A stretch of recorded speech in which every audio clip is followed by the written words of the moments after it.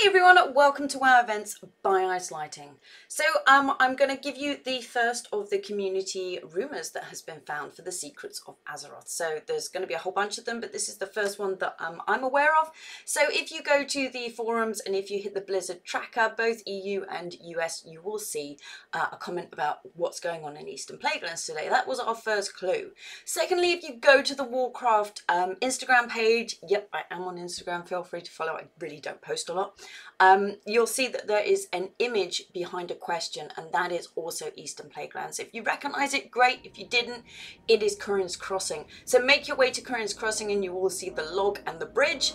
And if you have your thinking cap on, you will see a piece of paper stamped or stuck to this log with some coordinates, which you can follow, or you can just go here, and this is where the treasure is. So it's right behind this house at this waypoint. So if you just click on the mound of dirt, you get a satchel, and you just open your satchel, and excuse the state of my bags, and you get a load of rubbish, but it is the first of the buried treasures. So I hope you found this video useful. As always, thanks for watching, and subscribe to see what else I'm up to.